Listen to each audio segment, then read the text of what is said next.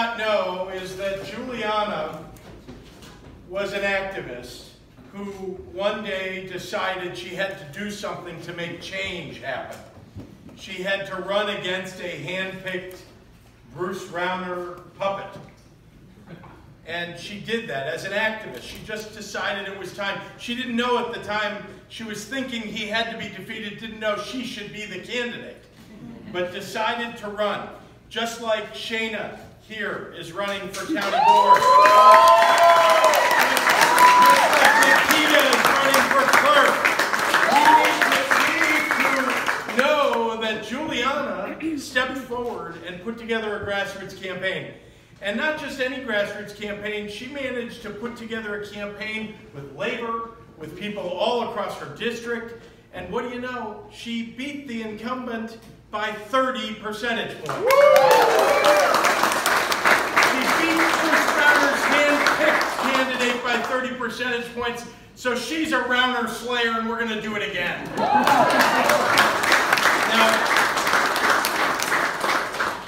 I just want to say a couple of things to you. You know, this campaign isn't just about beating Bruce Rauner, but we're going to beat Bruce Rauner. Yeah. This campaign is about a vision for the state of Illinois. It's about standing up for working families. It's about standing up for people who are striving to get to the middle class, who are in the middle class, and standing up for people who need government. This government plays an important role. I don't think Bruce Rauner believes that. I believe that this campaign is about standing up for people all across the state that have been forgotten and left out. Standing up and saying no more. We need to make sure that we're addressing the kitchen table issues. That's what we're trying to do in this campaign. The things that really affect people's lives every single day. You've got a budget at home. What's happened in the state of Illinois? Stagnant wages for more than a decade. Rising cost of health care, rising cost of sending your child to college. And as a result of all that, lowering people's standards of living. That's just wrong. And here along comes Bruce Rauner. And what's his agenda, that hidden agenda that was underneath that dry clean Carhartt jacket? He pulls it out and it's the Koch brothers' right-wing agenda. And what does it say at the top? Destroy labor unions. Lower wages in the state, lower workplace safety in the state of Illinois. Those are things that he believes in. Why?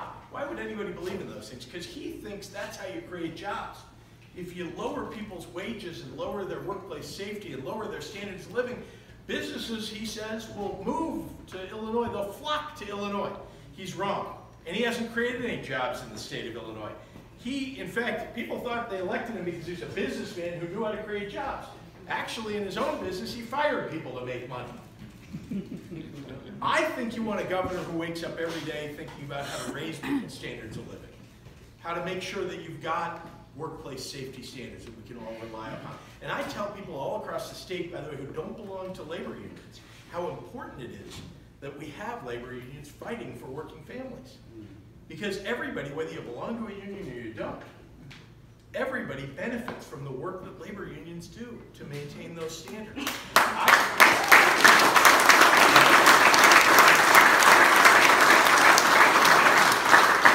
But this campaign has been about addressing those kitchen table issues to make sure we raise wages, stand up for our labor unions, make sure we're creating jobs in this state, and we put forward a plan for creating jobs. 2/3 of all the jobs that get created in the state get created by small businesses, the other third by large businesses. Oh, by the way, we have a governor who badmouths the state every single day. You think large businesses look at Illinois and say, I want to go to a state where the leader is badmouthing the state every day. No. You want a leader who understands that we have the most educated, dedicated workforce in the entire nation, and that is why businesses want to come here. That is why, and that's why we've got to invest in our higher education system and make college affordable for everybody. Make sure we're lowering the cost of tuition for kids who want to go to college and providing vocational training and career technical education in high schools. And starting at the very beginning, universal preschool and quality child care. Yes.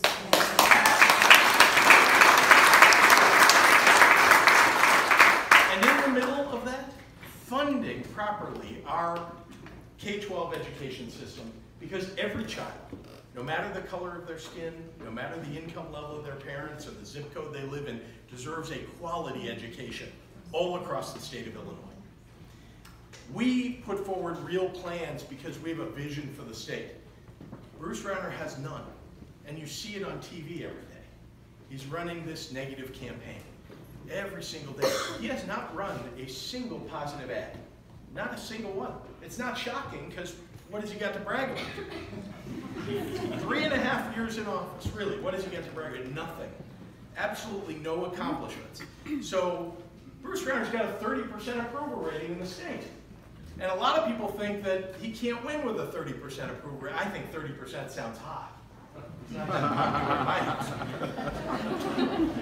But people with a 30% approval rating, you might think he can't possibly win. But there was another guy that ran in 2016 that had a 30% approval rating. And he's president of the United States today.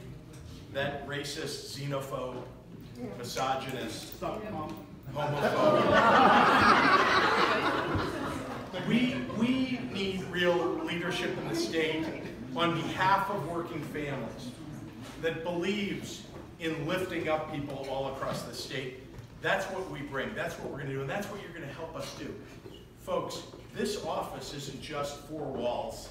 It is a place of community to work together as activists for real change in the state of Illinois, and we need you.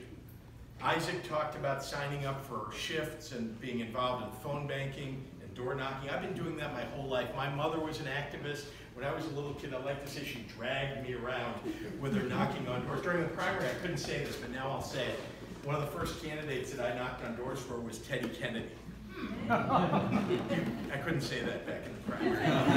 But I'm so proud of that fact, and the fact that my mother was out there as an activist marching for the ERA and for a woman's right to choose, and I was right there with her. And isn't it exciting that we passed the ERA in the state?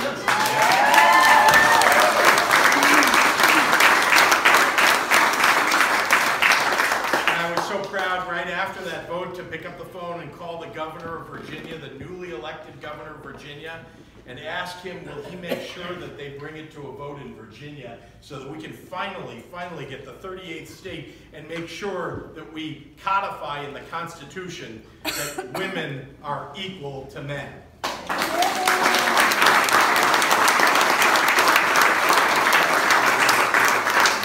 So folks, I gotta tell you, this is not gonna be easy. We've got 117 days left in this race, not that I'm counting. But 117 days left in this race. Every one of them is going to count.